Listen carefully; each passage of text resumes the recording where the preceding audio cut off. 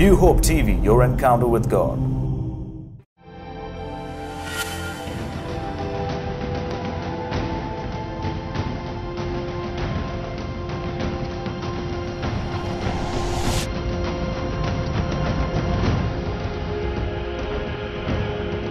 Welcome to this program on Good Friday.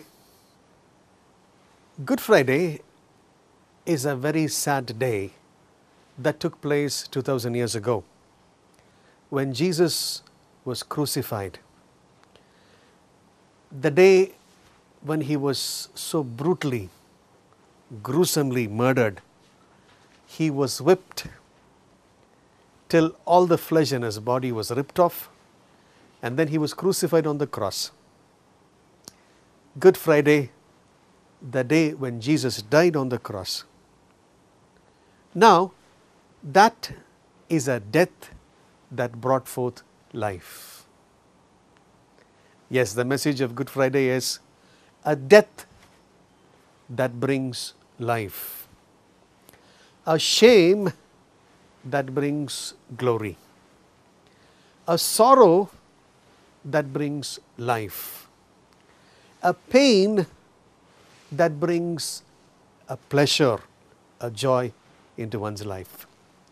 If you'll turn with me to the book of Isaiah, chapter 53, and verse 12 and 11, I'm reading to you. He has poured out his soul unto death, and because of that, by his knowledge shall my righteous servant justify many, for he shall bear their sins. Good Friday, the day of death that leads to the day of life. Good Friday, a day of pain, of agony, of shame that leads to joy, to peace, to eternal life, and to glory. Beloved, God wants to give us this blessing. Today, as we meditate on the suffering, on the passion, on the death of Jesus, it opens our eyes to know that his death has brought life into us.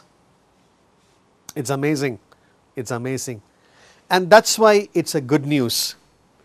And that's why the day when Jesus died, that Friday when Jesus died, is called Good Friday.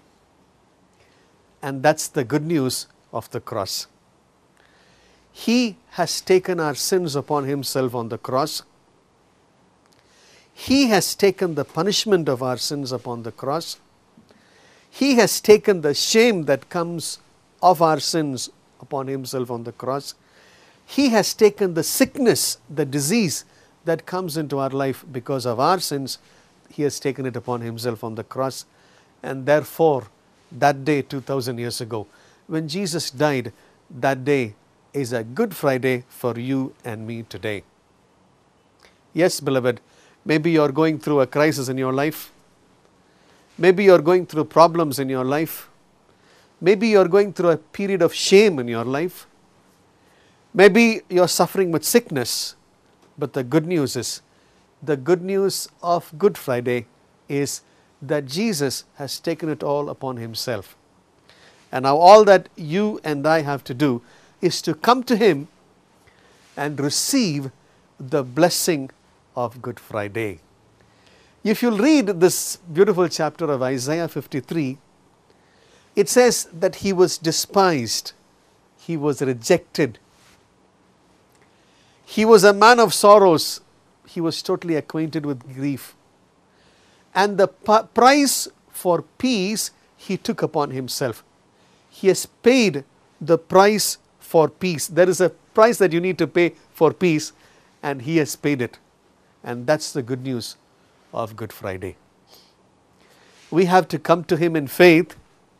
We have to come to the cross in faith.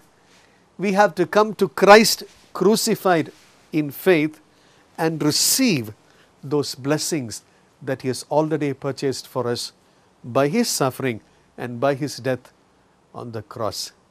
Remember, Good Friday is death that leads to life.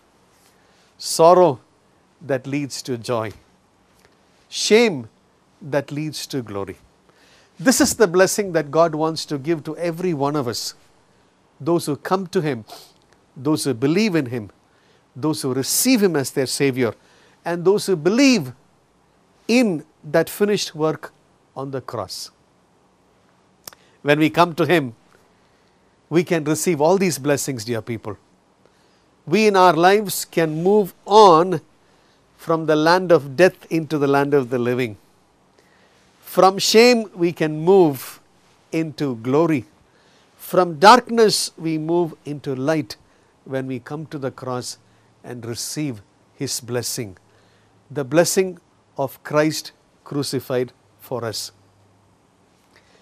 Yes, He hung there naked so that He can clothe you and me with garments of righteousness.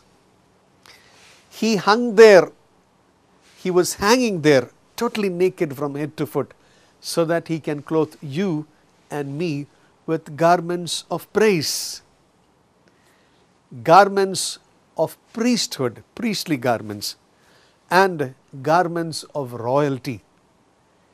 He has called you and me to be royalty in Christ Jesus.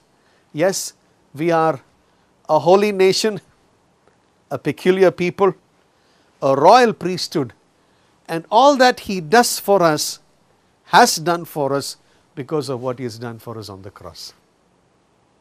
Yes, beloved, today is a day when we can come into His presence in faith and receive the blessings of the finished work that He has done for us on the cross. That death that leads to life. St. Paul also speaks about godly repentance, godly sorrow that leads to joy, that leads to life, that leads to blessing.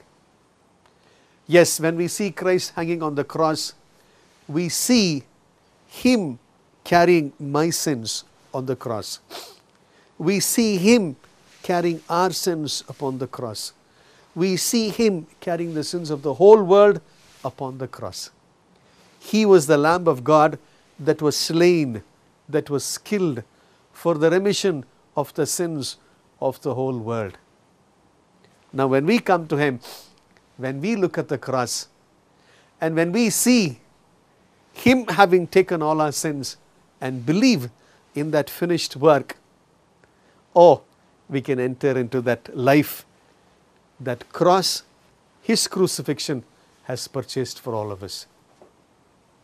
During this day, when we think about the cross, when we think about His suffering on the cross, yes, the blessing is that He has taken death upon Himself and has given life to us.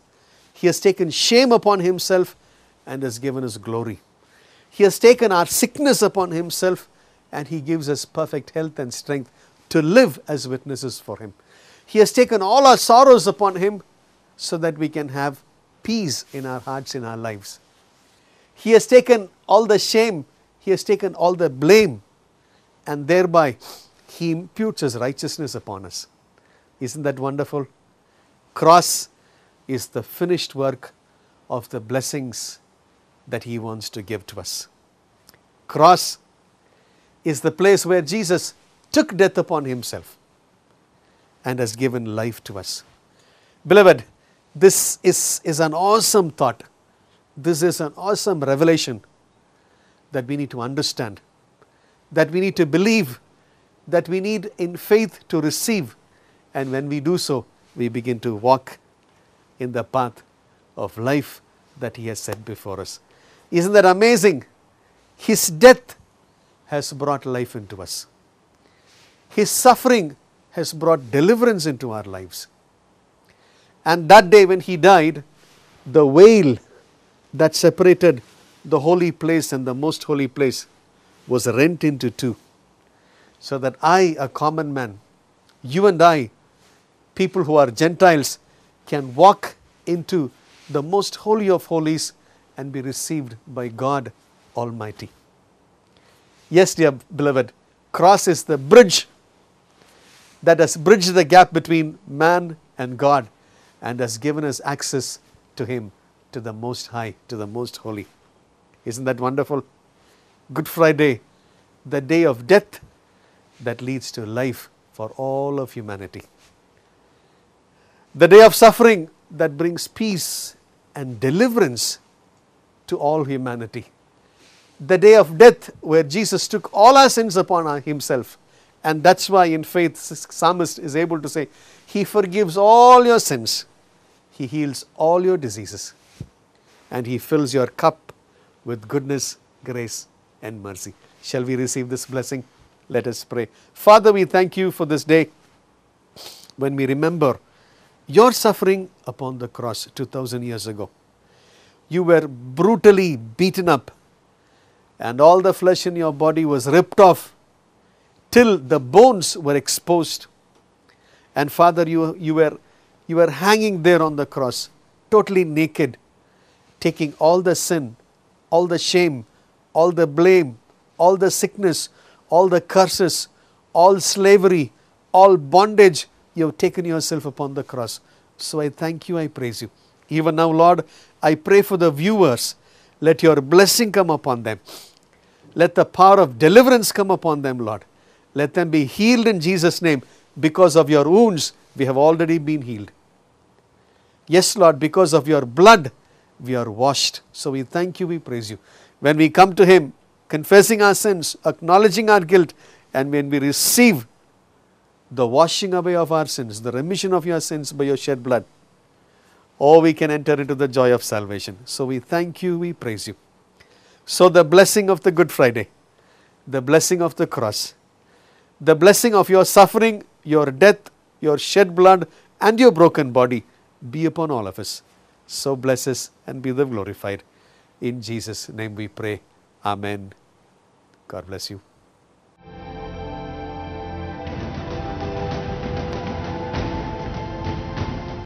The greatest sacrifice, Jesus Christ.